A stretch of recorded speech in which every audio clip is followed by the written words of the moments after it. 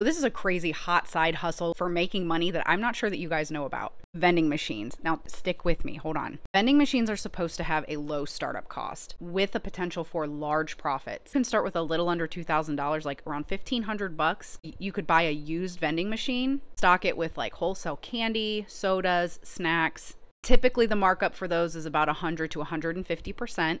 The vending machine industry is expected to hit $3 billion by 2031, which looks really good for first-time business owners. Despite some of the hurdles like competition and having to take care of the machines like maintenance, they provide a relatively passive income for people who are seeking to make a little extra cash on the side.